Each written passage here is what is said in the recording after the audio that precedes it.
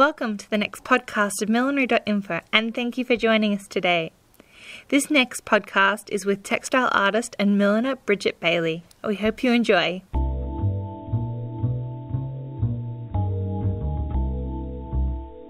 Thank you for having me in your wonderful light studio today, Bridget. I just thought we'd start with what you get up to in here, and your textiles and your millinery and what you do. Goodness, everything in here really. I've got a dyeing area over there. You can see how tidy it is. I do quite a lot of painting work on this table. I trained in textiles, so I think my millinery is always quite near the dye pot, if that makes sense. I think my kind of approach to dyeing is a sort of textile one, not a millinery one. So I'm not really happy with what I can buy. I want to change it. I want to ombre colours, and sometimes I want to match nature, or I might want to match a rose to a thundercloud. You've got to trick yourself away from pink and green. A lot of that goes on in here. And it's fantastic daylight, which I really need that for colour matching, sewing, fiddly work. Absolutely. And what mostly do you make pieces for? Are they for exhibitions or a client base? Because I've been doing it such a long time, I've managed to kind of manoeuvre my way to saying, this is what I make, I hope you love it. It's taken me 30 years to get there, but that's where I am now. Yes. So I'll make a piece and people will see it, and they might, well, if I'm lucky enough, just fall in love with it exactly as it is, or they might tweak a colour a tiny bit, or I might make for an exhibition, a really special exhibition where I think, I don't mind if this sells, but I'm going to show them what I can do, or make the idea just that bit more mad. That's really important to me now. Yes. Clever techniques aren't enough. My piece has got to say something a little bit particular in the kind of what it actually is, some sort of witticism or comment on something, and how it's made has got to be a bit clever too. All those boxes have got to be ticked. So I know all milliners have the same problems, but it's really choosing the right exhibition where all their effort is worth it, because you can be making all that effort to nowhere. We all do it, but it's kind of getting all, it's like an eclipse of the sun lining up, getting everything right, and then it's worth it, we do it, and it works. But that's quite a manoeuvre, to be honest, that whole thing. And with those exhibitions that you take part in, are they something you have a collection of galleries you frequently work with, or it's just as they come up? I do some really special ones, but actually they're like a wonderful list of one-night stands. Unfortunately, they're not you were lovely, let's meet again. They're you were lovely, bye. So it might be, I don't know, it might be some exhibition about tea at Farnham and Mason's where I could make mad tea party hats. I did get commissioned to make a millinery version of a tea cosy. That was such a lovely thing. So I had a lot of bees and flowers and steam sort of whooshing out of the spout of the teapot in a totally unwearable, unpourable way. But those things are wonderful. But that sort of thing, or something really special with a group I sometimes show with at the Royal Academy, something at the V&A, sometimes it's here and there, and I think it's always having an ear open for the right opportunity, because really special one-off things, you can't be making them every 5 minutes, so you've got to be picking, looking. People know about me, curators know about me. It's a kind of, it looks like things pop out of nowhere, but you're always on the lookout. Absolutely. And always half making special things, so that you've got something that sort of is kind of not totally from scratch. I think ideas, clever ideas, lurk for years for the right place to pop out. Will you start a piece from beginning to end, or you'll have things partly made? But the actual thing won't be partly made, yes, but the idea will be half-baked. So there might be a kind of, I've got boxes of examples of things. Okay, what should we get out?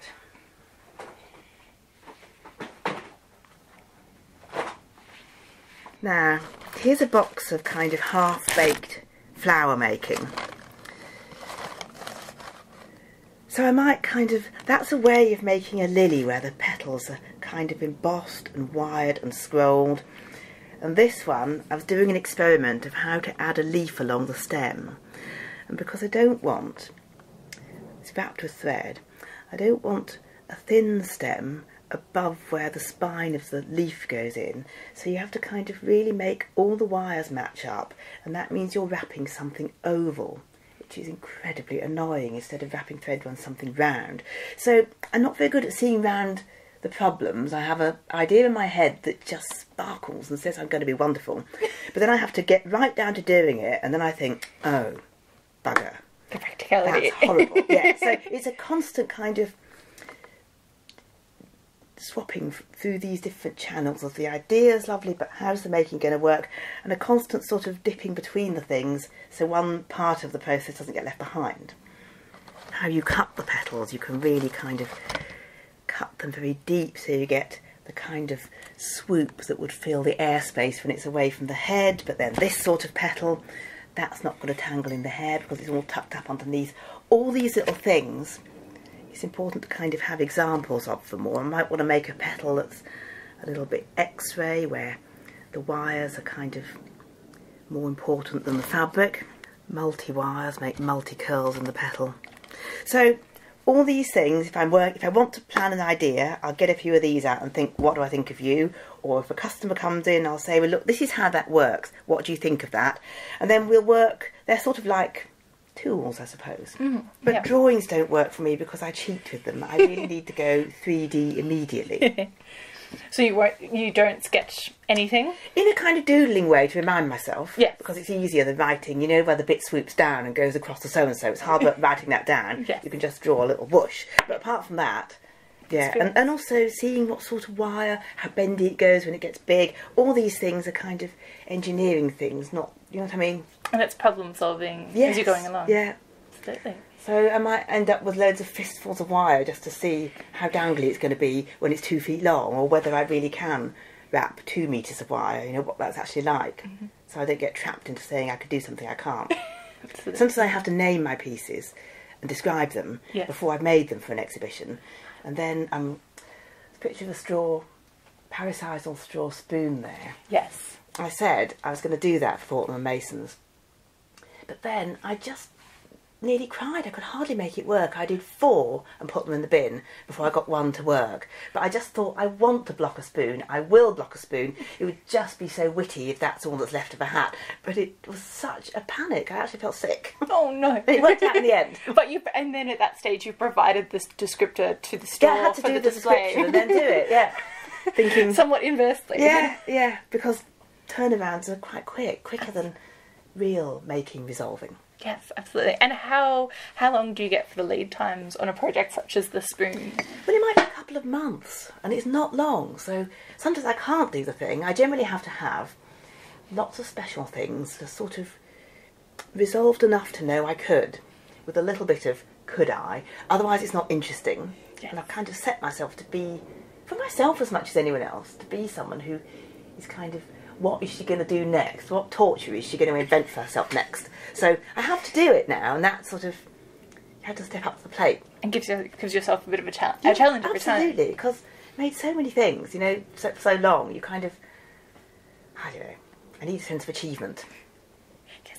So can we jump back to the beginning? Yeah, Because you mentioned course. you studied textile design. How did you get involved in that? Was it something that you studied straight out of school, or how did you become interested in textiles? I come from quite an arty family where my mum did drawing and painting and etching, and my sister is a potter. And I always loved the arts, but I didn't want to do what they did. You know, I discovered textiles on a foundation course. It's the kind of course you do to have a little bite out of everything and see what you like. And when I saw textiles, although I'd been wearing clothes all my life, obviously, I hadn't quite realised textiles was a thing. And the kind of colour and the way you could dye things and the textures of fabrics and the sort of iridescence of them, they're just beautiful anyway. That really attracted me. And I studied weaving and printed textiles. So it's wonderful to have studied it, but weaving did nearly kill me, actually. So Weaving's technical, not. but it's wonderful to know it Yes. a little bit. I actually ended up specialising in pleated fabrics, so it sort of had a bit of 3D about it, but not totally. And the kind of way you could make fabrics move and change, that's such a thing in my work even now. There's a bit of fabric manipulation, understanding what they'll do. And yeah, I took off from there really. And I was a textile pleater for the first sort of 5 or 6 years of my career. That's what I did. Wonderful. And then I took my fabrics to show the designer Jean Muir, thinking maybe I'd make some garment details or something for her. And she said, make me some hats. That's how I began. That was in 1984. So kind of absolutely in at the deep end without a clue about what a hat elastic was or anything. But I just, in my own way, made these quite sculptural headpiece kind of things using my fabrics. I made these, they were kind of, sometimes they were hats, sometimes there might be a collar or and this kind of thing where you'd pleat and kind of sculpt with fabric and pick out the edges of the pleat with a colour. I love that sort of, it's like enhancing it really, isn't it? It's sort of quite graphic. So those sort of things for her. Did that for about 5 years, all different ones. Lovely. And were you still working with the pleaters at the time, or you got? I did it all myself. It's all done by hand with an iron or in a paper mould. I mean, there are wonderful commercial pleaters, but I think it's quite important even then it was important. Look at what they do, and if I'm going to do something by hand, what can I do to make it different? And the reason for me to do it. So there's so much, whether you resolve it and join the edges to make that little twist over, that's something the pleaters wouldn't do, but it's something I could do. So kind of always measuring yourself so that what work you put in makes a difference. That's even more like that today, isn't it? Absolutely.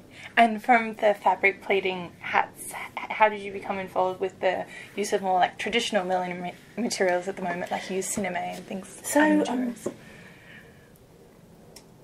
I did some training with Rose Corey, but formed Bailey Tomlin in 1989 with my lovely friend and business partner Anne Tomlin, and she had a more millinery sort of training and I had a more textile training, but we sort of complemented each other, and I kind of learned, a bit like day release, I learned with Rose Corey at the same time as being in business, and things kind of grow, and I think it was quite,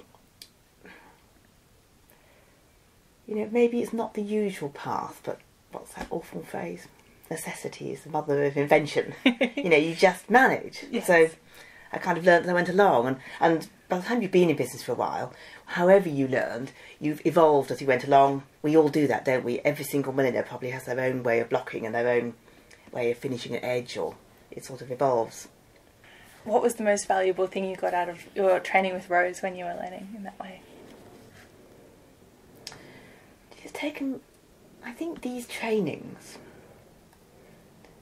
they're very intense at the time, but actually they're also slow release, if that makes sense. Yes. So really honestly, looking back on it now, I think one of the things that really, really impressed me about Rose over my own teaching or many other people's is that she could come at a problem with real skill, not just in one way, but she'd sort of be able to think, okay, how can we tackle this then? Instead of saying a sort of, you block that way, and once it hasn't worked, we're sort of off-road. I think within her teaching, this is what impresses me so much now, within her teaching, she could be very inventive and very calm and not stressed out. She could sort of troubleshoot all sorts of things, but from a kind of couture level, instead of from a hacker's level, which you could feel like once you get off your tram line of refinement, you could sort of be like a 5-year-old. She was never like that. So that kind of attitude, the older I get, the more that stands out to me, actually. I mean, she just knew special ways about everything, and even when she didn't know them, she had a sort of couture, wonderful approach that was right in her. Anyway, I don't know if that makes sense. No, that does, absolutely. You also teach as well. What are some of the things that you like to share with your students? I think the kind of way that I roll edges, it's a very physical thing. It's not, we have to do a lot of rambling on about it, but it's a very sort of touch kind of thing. So I think one of the things I find really interesting is what you can say, a bit like a physiotherapist or a speech therapist or something. How could you make the cinema do that by moving your hand in a particular way? And to be able to say, press like that and twist it like that a little bit, slow down a bit, try it that way, okay, just calm down and let's start that again. When someone gets it after these funny little prompts and they actually do it and you see their face light up, it's just magic, really. To give them, it's not so much about them copying what I'm doing like a parrot. Sometimes you have to do that. But I think to really get down to communicating with people so that some little quirky thing you do with your hands to make something, they can do that too. I find that really interesting. Absolutely. Fascinating, actually. And how has your process changed as you've been creating since when you first began to how you create a piece now? Kind of sadly, it's actually got harder and harder and harder, and I expect it's the same for everybody because I've got so much more fussy about how I want things to look and what I want things to do, and right from the idea to the finish on things, I want everything to be maybe the best I've ever done. Of course it doesn't happen like that, but that fussiness and hoping to surprise myself, that's there in everything. So, we used to do a lot of hats the same, so there'd be a sort of sense of achievement of doing 1,000 things the same sometimes if you're making a trim or something, and the kind of fitness you get from that. But now I want every single piece I make to be the next generation from the one before, saying something different, be a natural progression from something. It's a tall order, but that's what interests me. So it's got a lot harder, really. Everything has. And self-imposed as well. Yeah, completely, completely. And what materials do you most enjoy working with at the moment? Oh, goodness. I think I've got a little bit of a buffet approach in a way, but I think what I do love, there's wonderful things, people do amazing things with plastic, or, really clever things that are wonderful and sophisticated. But I think what I enjoy is making cinema do something else. And maybe parasisal straw could roll a little bit thinner or curve a little bit more, dig something a bit deeper out of it, or maybe I could cut an edge of fabric even finer and it still won't fray. So I suppose refining some fairly traditional things. I think I love that. It's like speaking in a language that you know, instead of suddenly learning Russian with a new fabric. I'm kind of speaking, you know what I mean? A bit more refining. I think I really enjoy that. Still using the same materials, but exploring them in a different way. And really things I know quite well, but kind of pushing them a bit harder. And you're also known for your beautiful fine work, but also using some unusual materials. For example, in Craft Week, you used whiskers on a fly. That's a whole other, thank you for reminding me about that, a whole other thread of my life that's sort of always been there, but has only recently kind of really popped into the frame, is this sort of hoarding, collecting, beach combing, foraging. It's sort of, I've always done that. As a kid, I collected things on the beach. Everyone loves that, don't they? We've all got an instinct. But it's taken me 30 years to kind of suddenly weave that into my work. So now, if you look over there, those butterflies, they've got a bit of macaw feather kind of crushed and fused onto their wings. That actually my mum collected the feather from one of her friends who had a macaw. It sat in a drawer for 10 years, then suddenly it squashed onto a wing. I'm just going to show you one of my collection trays. I had to make a special exhibition, one woman exhibition that showed how I work. So that box is how real life is, where everything's in a heap. But in my mind, this is how it is in my mind, where I think, okay, I've got the cat's whiskers, I've got those special parrot feathers from Australia that I posted back to myself, I've got the little pheasant pinions, partridge feathers bleached, those are from a peacock, those are from my mum's bronze turkey, and I've sort of pulled them under a bit of stiffener till they're sort of crispy like a beetle's wing case. Yes. Peacock thread. So all these little ingredients are kind of there, ready to use, and they're not things you could buy, and often if you want a left and right feather you have to collect them. So these little hoards, I just have them at the ready, and now if I want to make a cat's whisker antennae on a wasp, I've got the whiskers ready. I've got loads more whiskers than this. I've probably got about 100, because now people collect them for me, and sometimes I get a little hoard in the post. It's just, honestly, it's so lovely. Or a tuft of squirrel fur that someone thinks I might use, or just weird little things that, what's it called? I'm calling it crowd collect. And this tray here these are all the outtakes of thinking, could you make a sort of X-ray abdomen out of cinema that's hollow, or how could you make some things?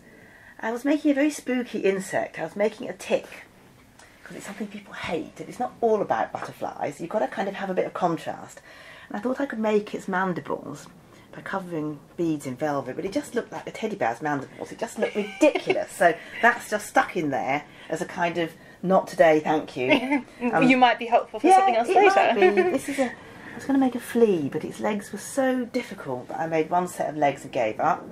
Thinking about a stag beetle's antlers, but sort of in a sort of out of focus way, or something's leg with the different joints.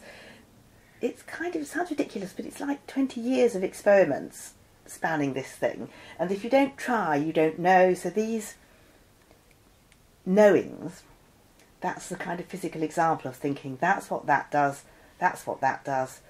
That could be interesting, but the chiffon's a bit frail, so it actually frays when you shove it over the end of the bead. You know, these little things are my knowings. Yes. That you carry with you. And do you keep all the knowings, or is there a sort of point when you're like, no, you're not going to be helpful, we're going to say goodbye? I find it quite hard to, actually, because the trouble is, I'm such a sort of dip in here, or forage back there, or you never know what you're going to want when. I start to kind of span my whole life in experimenting and thinking I'm going to go right back to that, you know, so it's quite hard, but luckily my work's quite small. You know what big sculptors are doing? Crying, probably. And how long have you been in this space? Clockwork Studios? Yeah, I've been in this building since 1986, but upstairs through all the special Bailey Tomlin years, we sort of trickled down like water into this bit, which is absolutely perfect. Although it's a bit boiling in the summer and a bit freezing in the winter, it's kind of a perfect place to kind of be part of everyone, but in your own corner, you know. It's a beautiful, like a beautiful glass house. Some of these sort of workings, if anyone even comes in, I can't stand it. You know, you're desperate for company 1 minute saying, what do you think of this? But then you need to be alone. Seems like the perfect balance in here. Yeah, it is, it is. And who else, what other artists are in the space? There's a textile artist next door whose work I love, and there's ceramics people, there's a sculptor upstairs, other textile people. It's quite a lovely community if everyone's a little bit different. And sometimes we collaborate, but I think we're a bit of a kind of, you know, as you were saying about the milliners, it's quite isolating being a self-employed maker. So company is essential. You know, you need to have your own kind around you, don't you? Absolutely. But not too much. Do you have a favourite piece that you've created at this particular moment or over all time?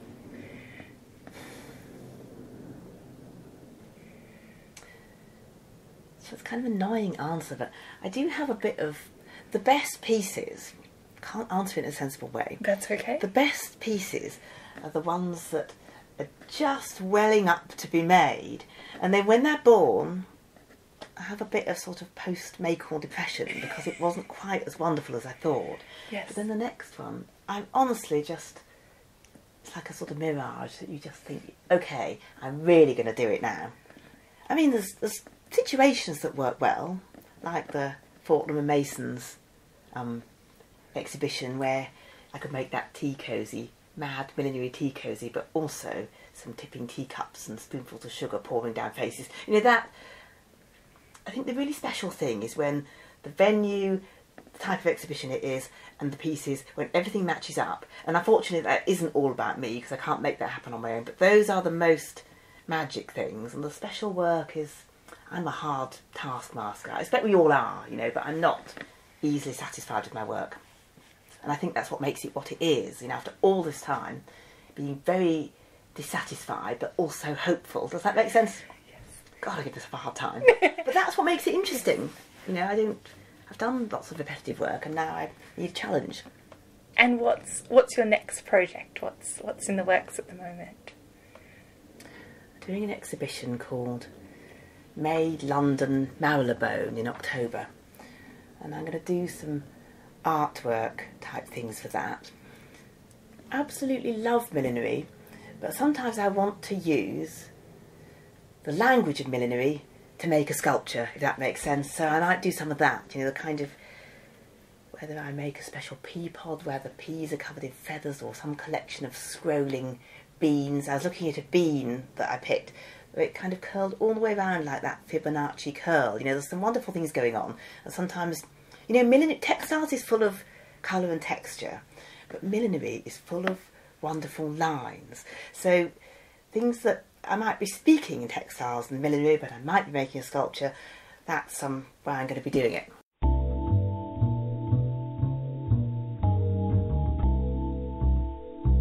Thank you for joining us for this podcast from Millinery.Info. If you happen to be in London between the 18th and 21st of October 2018, make sure you check out Bridget's exhibition at London Marylebone. We'd like to thank our supporters for this podcast, Catherine Ellen of The Essential Hat and Louise McDonald Millinery. If you'd like to become a supporter of this podcast, check out our Patreon link. There are two options. You can simply support this podcast, or if you'd like to have your business name mentioned, there's a second tier in which you can select. We hope you'll consider supporting this podcast so we can bring you more fabulous content. Thank you for joining us, and we look forward to bringing you more discussion on hats soon.